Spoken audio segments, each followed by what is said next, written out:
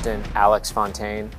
I'm the mission commander for the 36th Airlift Squadron contingent here at JPMRC 23-2. We do joint training here in order to make it so that when we do a joint forcible entry or some large-scale exercise along with the Army in the future, we have the capability to do that more seamlessly, and we can also include our NATO allies.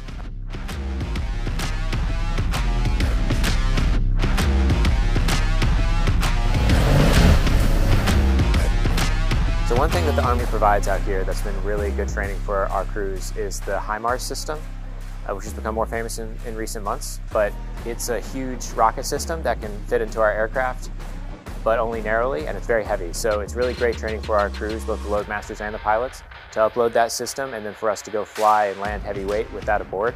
We also practiced the capability of the HIMARS rapid insertion, which is where we take the HIMARS and land at a different forward location.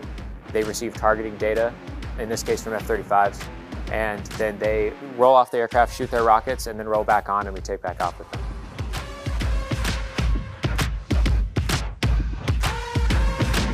So my favorite part about JPMRC was being able to fly with C-130s from Little Rock, the 19th Airlift Wing, as well as the Canadians, and also work with the Army all at the same time, because we get really good at doing the same thing over and over back home with the same Air Force user and the same on-base support.